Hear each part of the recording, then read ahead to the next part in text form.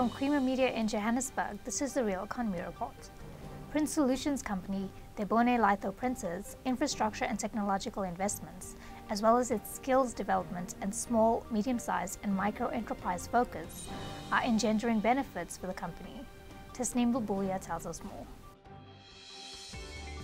The company has gained great value from investing in technology, its facilities, its workforce, and small, medium and micro enterprises, thereby enabling it to grow its revenue by an extra 20% in the past year. CEO Keith Michaels outlines the company, its operations, and its growth. So Lebone Litho Printers started out in 2000. We were predominantly a commercial business or commercial print business. But since then, we've migrated our business from conventional printing into digital business. So we've got a combination of digital as well as printing in the business. We have 5 operations. The one you're now at is the main head office. It's Corporate Park. We're based in Selby, Johannesburg. Then we have one in Bloemfontein, where we have an exam printing center. Gauteng Department of Education, an exam printing center.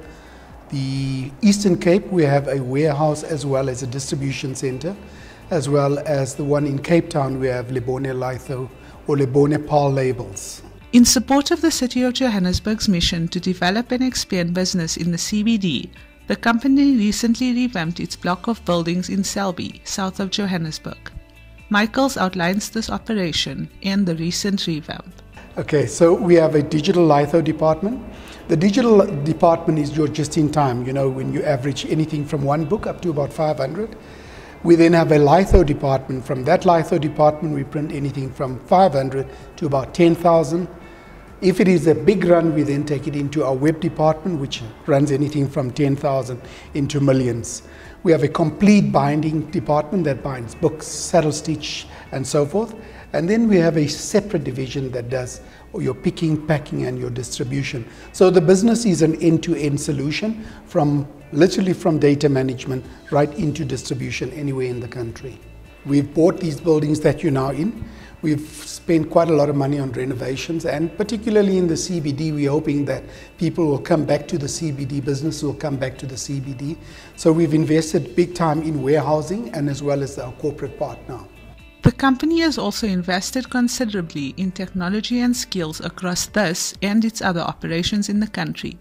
Michaels expands on these investments and the benefits. Technology, like any other business, if you fail to invest in technology, not only in technology but in your people, the inevitable will happen. Your business will die.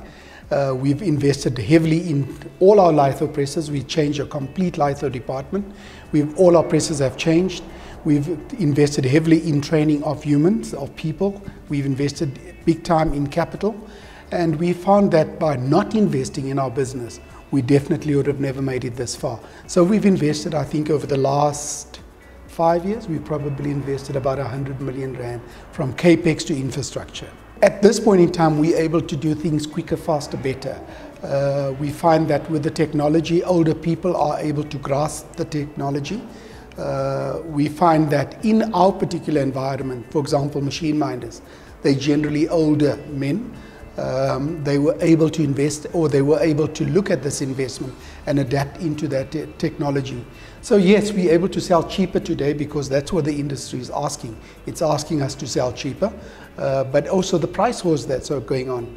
If these investments were not made, we were not able to then compete in the market. But I think the technology has given us the edge in terms of, 1, honing the skills, 2, producing super quality. I'd like to brag about that. We're really one of the best performing printers in terms of quality, and that's purely because of the type of investment we've made. Michaels outlines the company's digital investments. So we've migrated from your conventional digital or from your conventional print into digital. We've gone into platforms, developing platforms like e-marking. We've now developed those complete platforms. We've developed another platform called PayMarker, where the markers can literally mark from home, and where government can track all expenses on markers from wherever they are. So we've developed enterprise development systems. archiving, electronic archiving, and in this business, we've wrote our own software to track and trace every job throughout the business, including accounting. Michaels also highlights the company's involvement with small, medium, and micro enterprises. SMMEs forms the backbone of any business. Throughout South Africa, we probably have on our database about 3,000 SMMEs. At the Eastern Cape, we have about 210 of them. We've invested heavily in particularly black women with SMMEs. And when we talk about investing, we're looking at prepayments, upfront payments. We look at hiring vehicles for them, maybe paying warehouses for them. And we found that over the last 3 years, these particular women have outshone the males because they got attention to detail. They're proud of what they do, and they want to make sure that our children, which is the future that we believe, are getting the benefits of the product that we produce. So in terms of SMMEs, we've invested big time in them. We probably spent throughout the year on SMMEs over 200 million rand countrywide, and that is in collaboration with a consortium of Lebone Media, Paul or Novice, as well as DSV. The future of print, we believe, has not died. We believe that it's got a lot of potential. We also believe that there's a lot of enterprise development that can happen through this sector. And we'd like to encourage young people to get into the space, become entrepreneurs, become developers, become printers, become brokers, use our factory to try and leverage to get clients in and to make money on the side, So we'd really like to encourage the youngsters to please come through and come have a look at what we do here. That's Creamer Media's Real Economy Report.